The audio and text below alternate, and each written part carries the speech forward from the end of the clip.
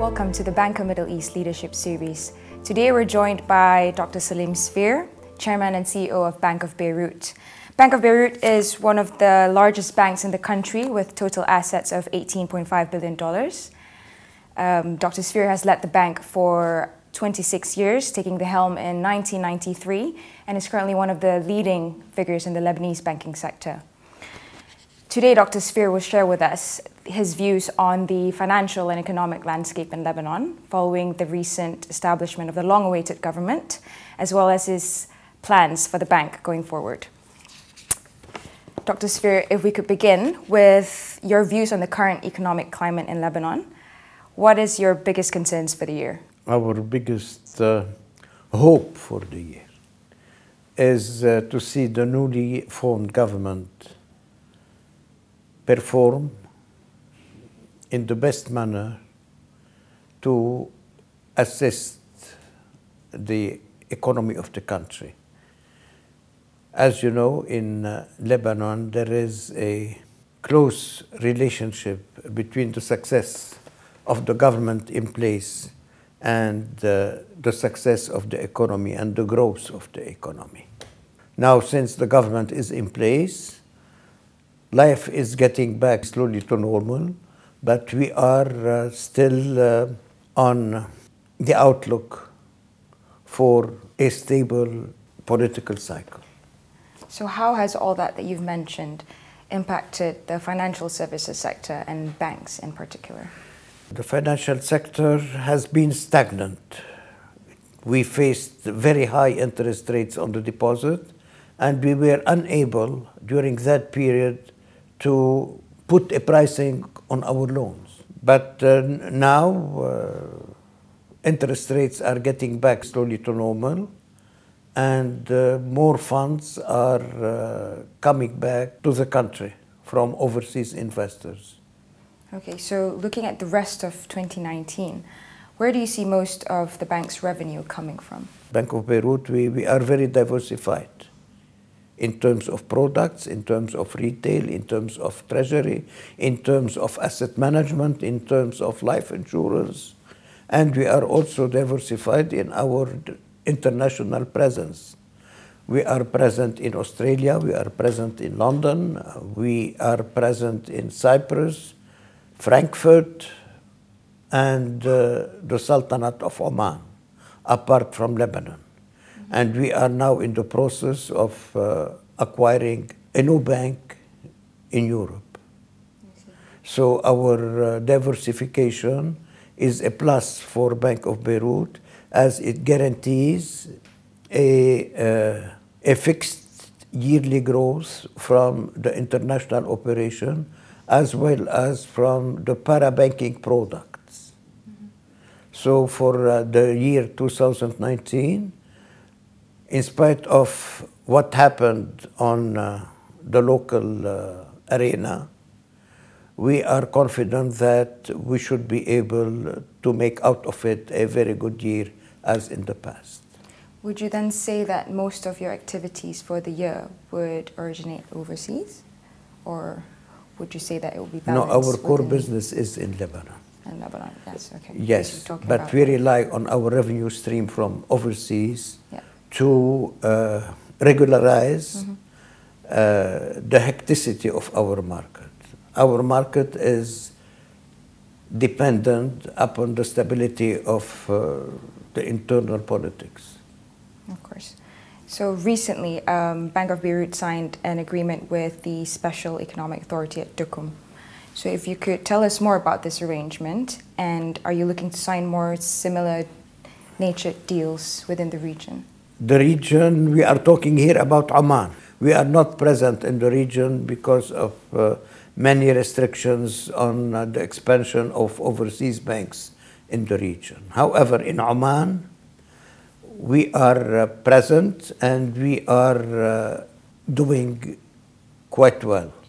We have a network of 6 branches in Oman, and Duqm now is a newly created area by the government of Oman, Docom is a very sensitive place, and plenty of investment from the government are being injected in Docom. So we were the first foreign bank to put a foot in Docom, as well as we did in the past when we went to Sohar. As you know, Sohar is on the border of Oman and the United Arab Emirates. Docom is on the other side. Yes, we are confident that we will do well in Docom, not only well for us, but well for the Omani economy. Dr. Sfeir, with the establishment of the new government in Lebanon, have your strategic direction for the bank changed? The strategy of Bank of Beirut is based to offset, if you want, the hecticity of the local politics. In Bank of Beirut, we have our short, medium, and long-term plans that are completely independent from how successful is the government. And all our activities within the bank are based on how to best take advantage of the investment of our assets. No, we are not pessimistic at all. Our investments in treasury, our investments in the parabanking products, as well as our overseas investment, are doing very well. And we hope that we will do as well as we did last year in 2019. So as one of the leading banks in Lebanon then, on that positivity, definitely technology is something that's taking the world swiftly. So how do you see technology changing your operations and the local banking landscape over the next 5 years? Bank of Beirut has invested over $80 million in the last 3 years in technology. And we are now, I think, a strong player on the market in the new digital transformation arena. Our investment in technology is paying off. We have been successful in putting together an online clearing system that is serving the people that are doing business with the Ports Authority as well as with the government. At the same time, we are serving our corporates through also another online system that is helping them collect their receivables in a much faster way and less expensive way. Along the same lines, we have invested in the digital sector, and we called our new apps Digi, which is mainly serving our millennial market. And we have created a small network of hybrid branches that is taking advantage of both the traditional system as well as the digital system.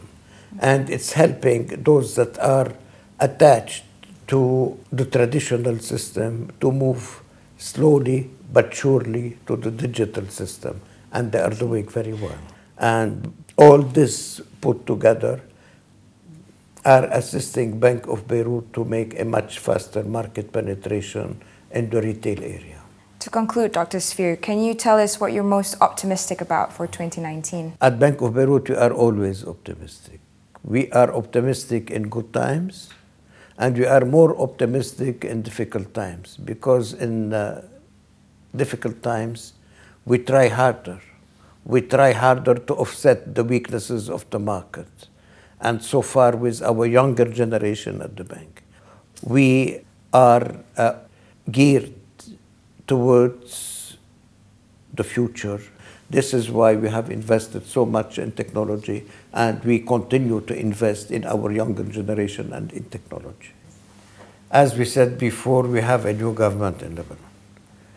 This government should be leading us to put in place the Paris Agreement, the so-called CEDAR, in implementing new way of doing business in the country, a new way of best managing our public affairs, and at the same time in best investing the proceeds that are being placed at the disposal of the government, which are almost around $11.8 billion. This will give a big push to the Lebanese economy. Apart from the micro side of the bank, which is well rooted to take advantage of the macro situation, as well as from its capacity to best invest its assets in people and in products. That wraps up our chat for today. Thank you. Thank you very much for your time, Dr. Sfeir. It's such a pleasure. Thank you. Thank you, dear. Thank you very much.